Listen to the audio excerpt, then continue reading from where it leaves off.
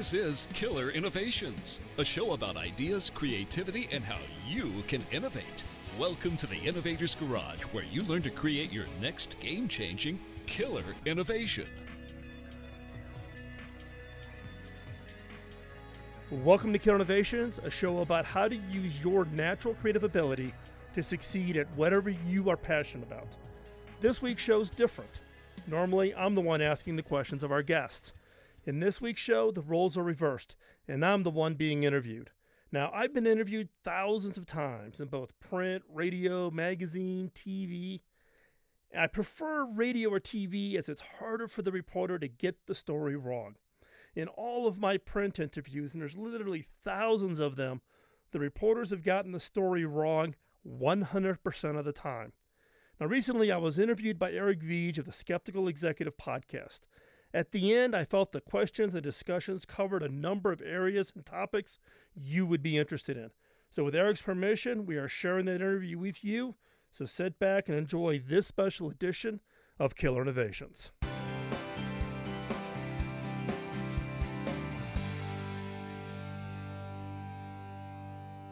Lots of companies claim innovation as a value. You know, we all know that many businesses were formed on the back of a single innovation 20 years ago.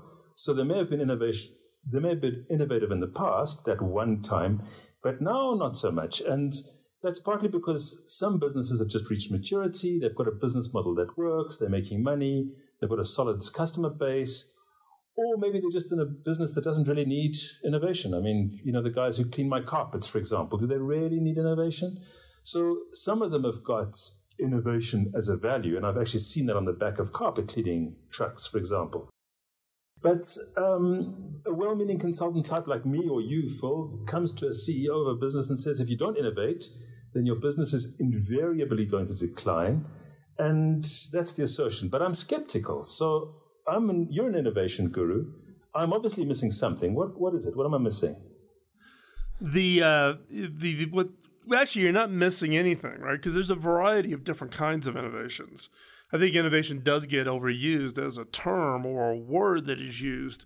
But in reality, innovation does have a role, even in that guy that cleans the carpet. Because innovation doesn't always equal that breakthrough, game-changing kind of innovation. They can innovate the way you can schedule or reschedule your carpet cleaning, and that could create an entirely different kind of customer experience.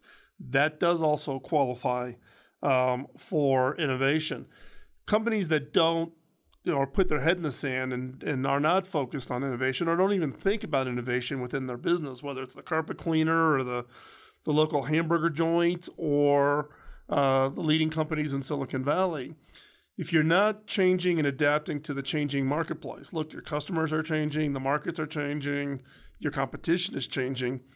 If you're not innovating, that means you're standing still. And if you're standing still, someone's going to go right past you. I've got a client in an industrial area down here that big in the mining industry. And I mean, mining is just taking stuff out the ground, right? Are there any industries that are immune to innovation? No, I believe innovation applies to any industry. You know, look, when I got named CTO at Hewlett-Packard, one of the first tasks they gave me was to do a turnaround in the PC laptop business. At that time, HP was number 4, number 5 in market share and losing, in the neighborhood of $1.5 billion to $2 billion a year loss. And in 2 years, we turned it around. We took the market share to number 1, and we were generating $4 billion in profit in 2 years. And the kind of the mindset was, it's a laptop. How much innovation can you really stick in a laptop? You're buying a chip from Intel and software from Microsoft, and you're just like any other laptop manufacturer, that goes to Taiwan or China to get your laptops manufactured. And we proved that wrong. We did create innovations. We did looked at unique features. We went out and really learned what the customers were looking for. So we created a product that they loved and they actually became fans of. So something as commoditized as laptops had room for innovation. My belief is any industry has an opportunity to really look at the business different, look at your customers different, look at how you operate differently, and all are ripe areas for innovation. You've probably got some case studies. I mean, you've just mentioned one. What are some of the hidden benefits to a business of being more innovative? I'm sure that the morale inside HP went up. You go from number 4 to number 1. That's got to have a positive effect on people, being happy to work there. Well, one, it had positive impact on the people, right? Because when you're an engineer, in Silicon Valley, and you feel like you're working for a company that's just being commoditized out. It's hard to get energized. It also had a positive impact on the share price. Share price went from, $27 a share to over $60 a share. So shareholders noticed it, Wall Street noticed it, and it gave HP a huge amount of flexibility with those profits to reinvest into other new areas. And part of those monies was actually then used to fund some of the other R&D and entirely different product lines, whether it be the 3D printing products, which now just recently came out from HP, or entirely new areas. When you can bring innovations, and innovations in the way I think about it in the context of, my experience at HP, is if you do really good innovation, meaning you're really focused in on satisfying the spoken needs and wants, and even the unspoken needs and wants of your customers, they will reward you with a margin premium. And with that margin premium, it gives you more flexibility to continue to adapt the business, to be the leader in your marketplace.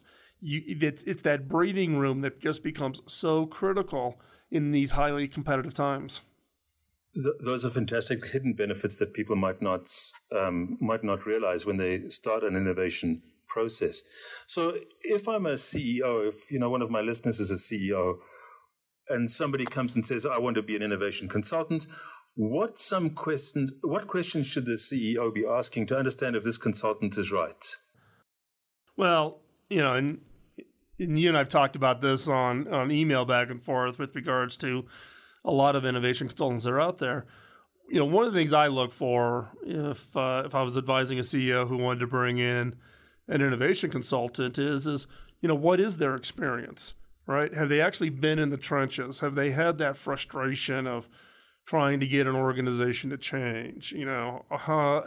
Were they leading innovation efforts in small, medium, or even large companies? Size of the company really doesn't matter. You'll find that innovation is just as hard in small companies as it is in large companies. It's hard work.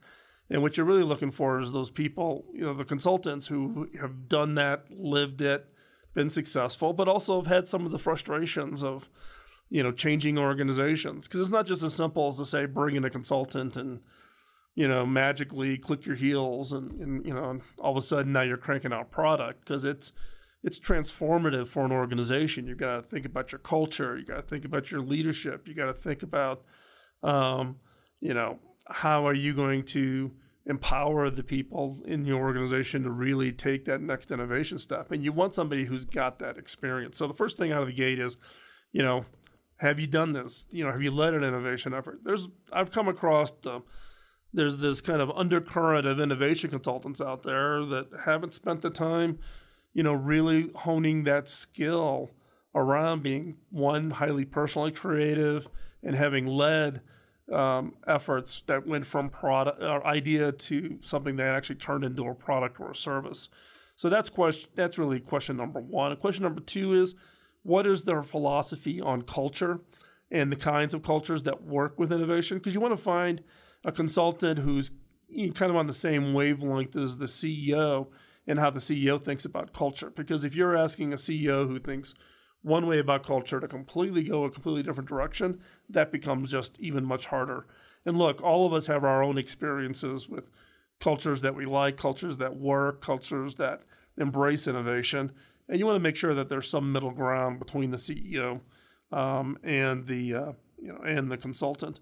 And then the third is this consultant coming in with a pre-canned kind of process, or are they coming in and helping an organization adapt and adopt processes and systems that work for the organization? There's some consultants out there that say, pick up my entire system and drop them in and adapt to my system. Or there's consultants that come in and say, no, we need to create and adapt one that fits into your culture, your language, the terminologies you use, your industry, and create something unique. I'm in the camp of believing that you can't pick up some consultants' magic 10-step process and just use it. You have to adapt, and then you have to work with your organization to adopt it.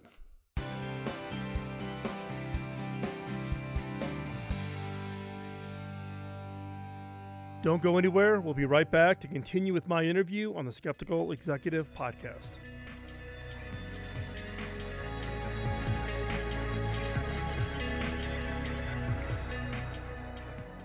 Welcome back to Innovations. Here is more of my interview on the Skeptical Executive Podcast.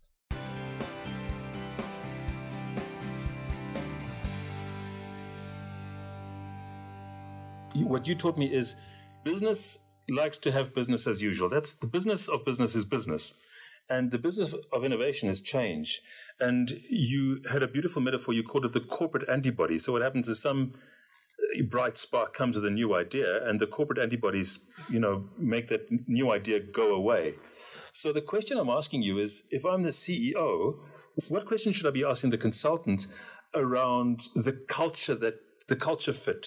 How do I know that consultant's got the right culture fit with my organization? What kinds of questions should I be asking to explore that? Well, I would be asking the consultant questions like, so what are the key elements of a culture that can embrace and be successful, right? If the consultant doesn't address things like the corporate antibodies or fear of failure or the way authority is handled within, or how decisions are made within an organization. Fear of failure, number one culture issue that we see in any company that's trying to adapt an innovation approach. That fear of failure is that it's not a culture that embraces experimentation. It's not a culture that embraces trying things. And if they don't work out, hey, no foul. What did we learn from this? How would we do this differently? Let's now go try a different way, because that one obviously didn't work. In some cases, in some industries or in some companies, failure is marked by, killing someone's career, potentially maybe having them removed from the company. That's not a culture that works. The other is getting an organization to change their culture. Let me tell you, it is incredibly hard. I mean, it'll be some of the hardest work you'll ever do. Even tougher in many cases than just getting a process into an organization and getting people to start, some form of idea management systems, and how do you do the ranking of your ideas so you're working on the best ideas. Culture is much harder than any of that, because you're asking people to change how they operate, how they interact with people, how they think about themselves, the confidence they have in their position to put forward ideas that may be viewed as crazy or way out in left field. So culture is one of those things that if you're bringing a consultant in and you're wanting to really get an organization to be ready to really embrace innovation and drive that, then it really that consultant really needs to have a lot of experience in looking at existing cultures, identifying the changes to that culture, and then managing that change management.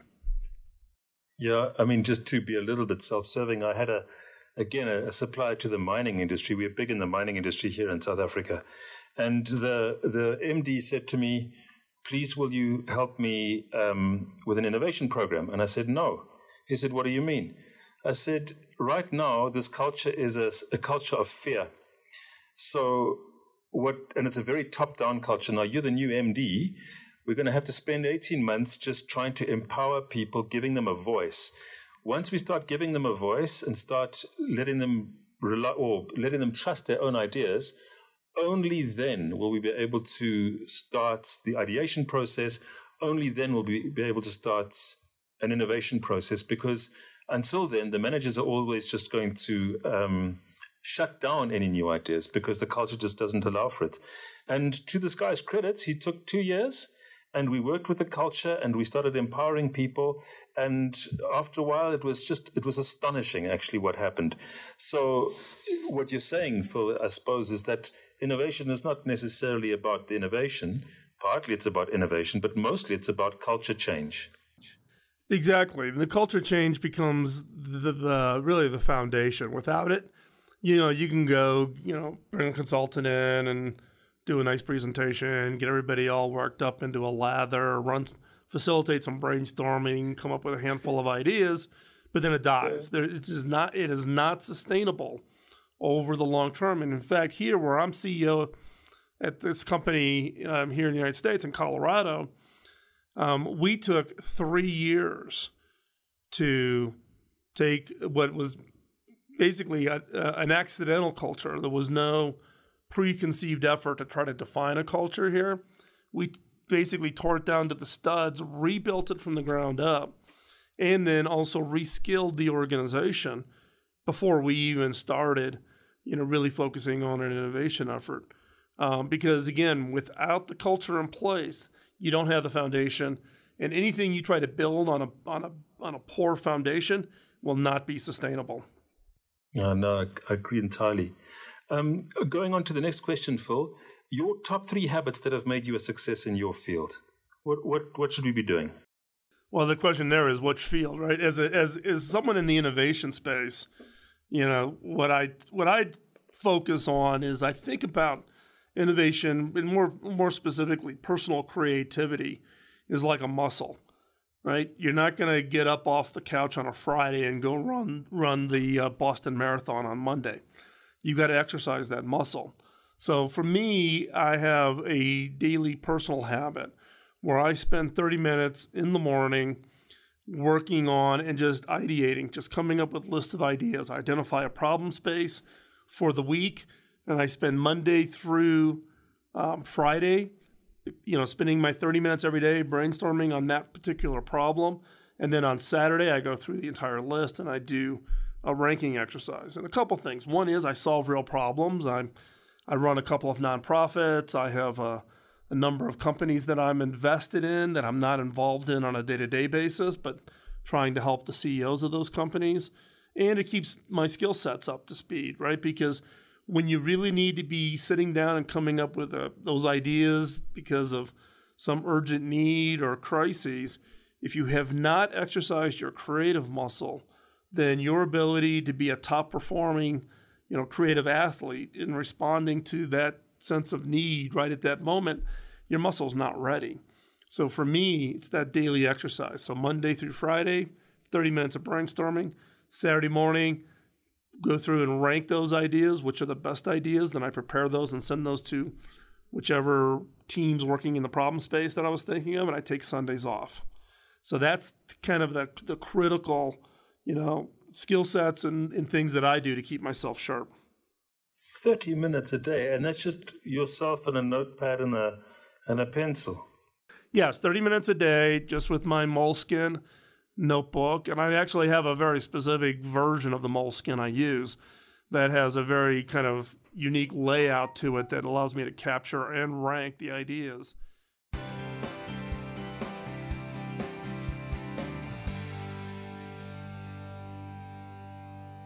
We'll be right back after this break. You're listening to Killer Innovations on the BizTalk Radio Network.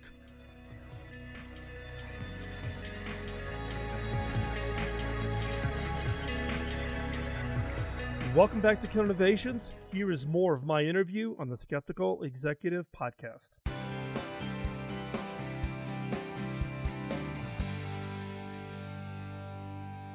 Spend the first few minutes before I start the brainstorming with some form of inspiration. So I'll try different types of music with lyrics, music's not, acoustics. Right now I'm finding I've got a playlist on Spotify that's acoustics, instruments only, no lyrics. I find lyrics are distracting for me. And I'll actually test it. So I'll use the same inspiration for 5 days. How many ideas did I generate? How many really good ideas came out of that? And then the next week I'll try a different inspiration. I might do brain teasing puzzles. I'll do 10 minutes on a crossword or Sudoku or some other things to get my brain kind of going. And then I'll do my brainstorming every day. And I'm testing out what is the inspiration that works for me, and then measure myself on hitting my idea quota. So I believe in setting an idea quota for every time you're sitting down, whether you're running a group brainstorming or you're brainstorming individually. Because an idea quota, and I force myself to hit the quota, it gets you out of the habit of just stopping when it gets tough, and that you break through kind of the barriers of, you come up with like 8 ideas and then your mind goes blank and you can't think of anymore. If you've got a 25, a quota idea of 25, then you got to work it through. You force yourself, which actually helps you break through the barriers that typically cause most people that are trying to do any kind of idea generation cause you to stop. Oh, I got to 8. Some of these are okay, but boy, my mind went blank and I'm going to stop. You don't stop. Innovation's hard work. You got to put yourself through it. And is 25 ideas for a 30-minute session, is that a good quota? It's a good quota, but you got to keep in mind it's one of those things like running. If you've never run before and you're getting up off the couch, you probably walk to the mailbox and back, in the first week. And then the second week, you're walking around the block. And then the third week, you may do a slow jog around the block. You work yourself up to it. And the idea quota is not so much of a, the end result. The end result is you want to generate great ideas. So how do you do that? You need inspirations, things that get your brain kind of going. I read a lot. So, I get these random connections in my head of, wow, if I took that from that industry and this from this industry and put them together, wow, I can come up with, something pretty interesting. And, but 25 is usually, it should be a pretty good target.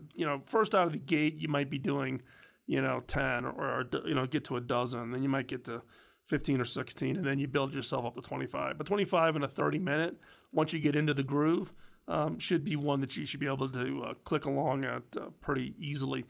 I can do, 35 or 40 in a 30-minute session. But, that's also years and years and years of, exercising the muscle, doing these exercises every day, but if you want to be able to have that muscle to call on as needed, you need to exercise it. No, that makes sense. The other thing I always admire about you is your trend safaris. How do you go about spotting trends? Yeah, the trend safaris. So a couple times a year, I'll take some trips. One of them that I take every year is I go to the main TED event. So I just came back. I just came back from Vancouver, which is where now TED is held every year. And as Chris Anderson, who runs TED, says, it's the 1 week brain spa. So you can sit back and hear interesting speakers and cause you to think. But my trend safaris, really, I go into entirely different kinds of, industries and areas. So when I was at HP and we were heavily into trying to design really top-notch consumer products, what we would do is we go to the Hanover Furniture Fair. So you go to Hanover, Germany, and you're looking at where furniture design is going, which kind of gives you a hint of what the living room is going to look like, 5 years from now. What are the new colors, those kinds of things. But for me, the trend safari is going into analogous or completely different industries and seeing what they're doing. So I'll take a group of people with me. I'll take, some of my staff. I'll take people from other companies, other innovation leaders, and we'll go, and we'll do these trips. And I tend to do them, over and over again from the standpoint of once we get on the road, we'll do 2 days at the Hanover Furniture Fair. We'll go to Paris, to the Louvre, look for inspiration in the form of art and architecture. We'll go to Detroit in the automotive industry and get inspiration from the design teams and the technologists in automotive. We'll go to Silicon Valley. We'll go to Tokyo. And it's really about looking for what's that thing that's not now, but it's going to be coming in 3 to 5 years, and what inspiration that gives you. Because the auto manufacturer works on kind of a 5-year forward view. If you look at the models now, those will be cars in 5 years. Furniture, it's like 3 years out. Consumer electronics tends to be much shorter. You're in 18 months to 2 years out. But you're looking for kind of trying to find those things that other industries are looking to bring in and see if it gives you any kind of insight into the market and customers that you're looking to serve. Yeah, that makes a lot of sense. And you obviously do a debrief every day just to reflect on what you've learned. Yeah, we do that. We also are big on taking pictures and videos and doing interviews. And then I share those on my podcast and my radio show to my listeners to try to give them a little bit of insight of some weak signals, that are coming in. And we look for these weak signals, which are really the things that tell you that, hey, something's about to happen, but it's pretty weak. You got to really have your eyes and ears open. And what I found is you just can't be sitting behind your desk and just think you're gonna come up with these. You got to go interact with people. You got to interact with people who are looking in the spaces that they're experts in, and connect those dots. That's really where, as an innovator, you can deliver a lot of value to your clients or to the organizations you're part of. So what weak signals did you pick up at your Brain Spa, the TED conference this year? One was, there's obviously a lot of really great speakers. Ray Kurzweil, who's the chief futurist for Google, was there, and Ray was talking a lot about, the future of human-computer interaction. It's been, we've been talking about in science fiction books for millennia. But Ray was, really getting into, what he thinks are the near-term, mid-term, and long-term. Jaron Lanier, he's basically the father of virtual reality. He did a talk. His talk's actually already up on TED. I think this morning I checked it was 480,000 views. Wow. And he was talking about AI and really the issue of AI. Plus, he had kind of an interesting view of the role of privacy. And it's a top topic now with what's going on at Facebook and Google and others with consumers pushing back on the privacy issues that people are giving up control of all this data, and then this data turns around and gets used against them. So Jaron's talk was really interesting. And then really the one, Steve Pinker, he's the author of a book called Enlightenment Now. He's a professor at Harvard. And he actually did 2 talks last week, which is extremely rare. An 18-minute talk, and then they did another 90-minute session. But his book looks at the statistics that everybody quotes to kind of create this alarmist attitude that the world's coming to an end and society's in trouble. And in an 18-minute talk, he did 52 slides to prove that all the statistics that everybody's using is all bogus, And let me tell you, in a crowd like TED, that got a lot of attention and generated a lot of conversation. What are the real issues? Do you just ignore it now? Everything's fine. You don't have to worry about things like global warming or, death rates from handguns and all these other, Steve showed all these slides that says, look, I think his one that I like was, even the acts of God, you're like something like 37 times less likely to get struck by lightning today than you were in 1950. And he showed all these statistics. It was pretty enlightening. I think it was kind of forced you to look at the problems and the things that people are focused on differently. And that's what I look for. I look for really smart people who have really interesting questions. I'm really focused on the questions people ask and questions that would cause me to look at the problem differently. That's the key, because we all tend to look at the problem the exact same way we've always looked at it based on our experience and education and those kinds of things. You need something that jars you to look at a problem or look at an opportunity with fresh eyes, with a completely different perspective than you've been looking at that same space for years.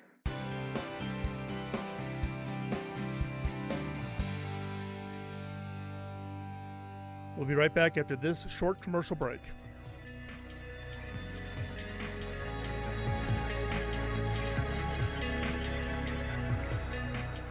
Welcome back to the show.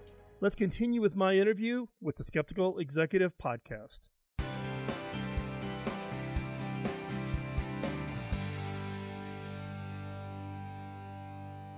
Phil, what is one question that people ask that that you find yourself answering over and over again around innovation? Well, I think the one question I get a lot is people just don't think of themselves as being innovative. It's I could never be innovative, or it's not me, or could anybody really be innovative? And my answer to that question is everybody is highly creative. Everybody. We're born as creative beings. I now have 5 grandkids. I had 3 kids, 5 grandkids now. And I look at my grandkids, right? Liam, he's my 5-year-old grandson. That kid can take anything, toilet paper roll, empty paper towel roll, and he will create his own storyline, his own game. He was trying to teach me a game the other night, and he was telling Papa, you're not following the rules. And I'm like, in my head, I'm going, I don't know what the rules are because this is a game in his head. But highly, highly creative.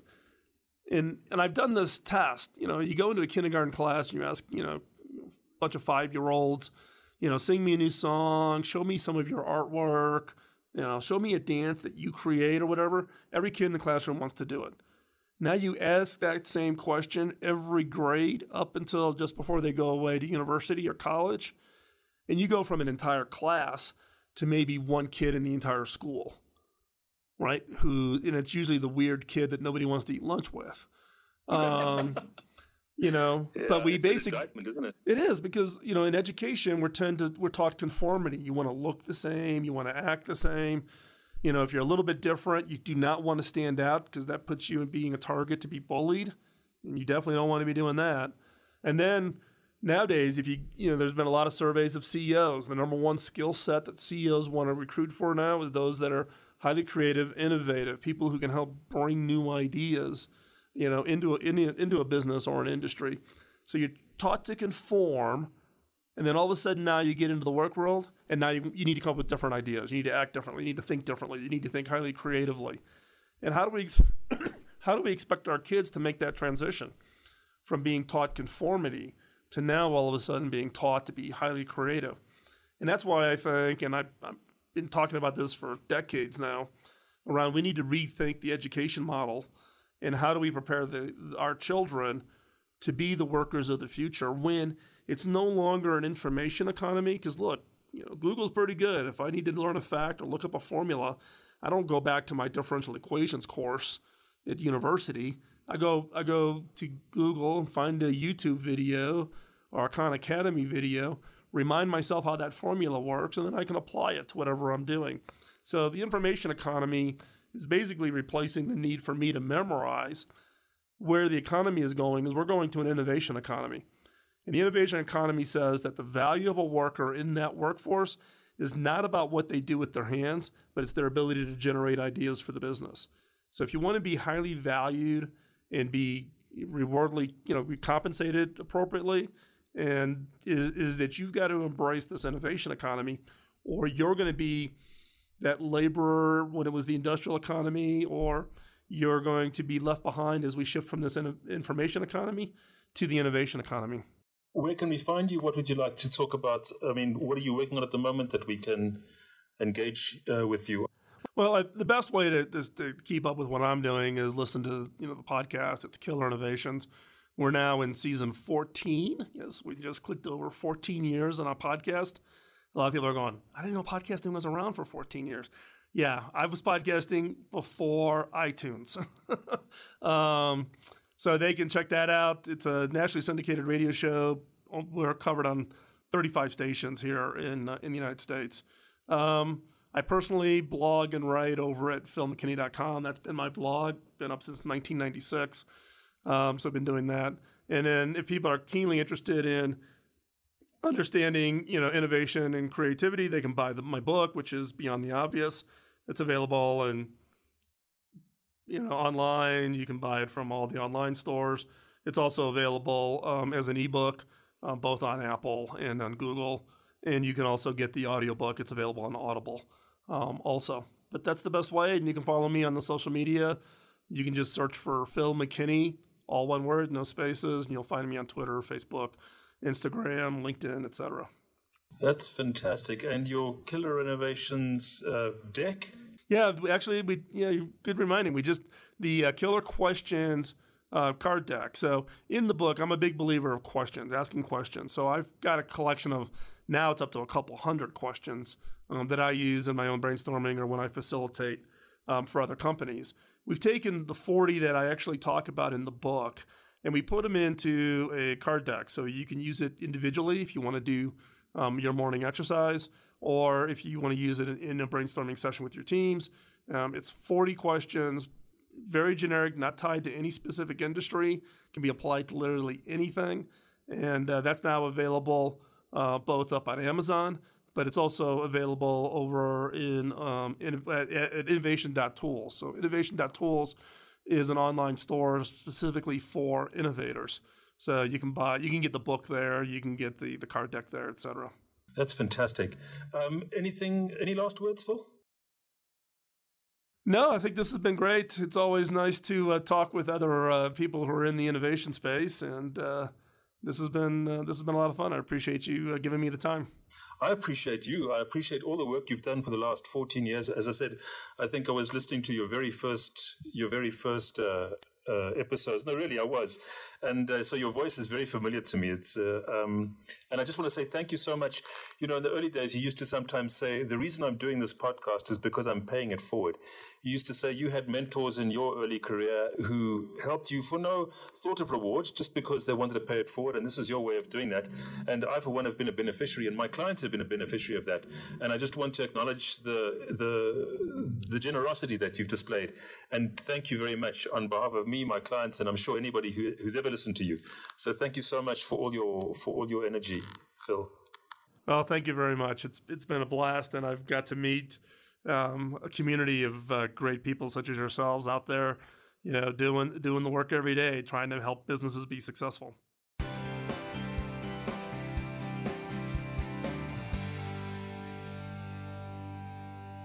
Thanks for listening to this week's show. Let me know what you thought of the special edition. Drop me a note over at phil@killerinnovations.com.